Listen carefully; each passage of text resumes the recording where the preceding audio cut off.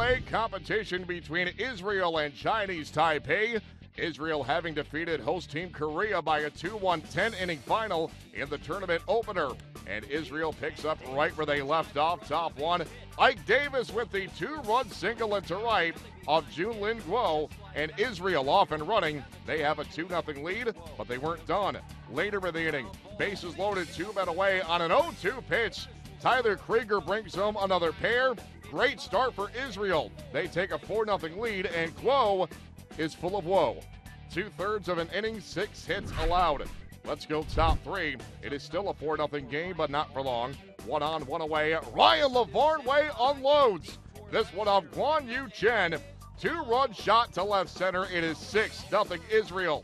Bottom three now. Corey Baker on the mound, facing Jishwan Lin. The ground ball to deep short. Check out the nifty pick and the throw here by Scott Burcham. What a play to close down the inning. But bottom four, Baker, and a 2-on, 1-out jam facing just Shane Lin. The line drive caught by Krieger, and he completes the double play to end the inning. Nice job here by Krieger on D. It remains 6-0 Israel. Let's go top seven. Now an 8-3 game. Bases loaded, 1 away. Burcham lays down the bunt. The ball thrown away by Chen Hua Lin. That unloads the bases. Burcham given an RBI single. 2 runs come in on the E1 by Lin, and you get the idea. Israel rolls to their second win, this one by a 15-7 final.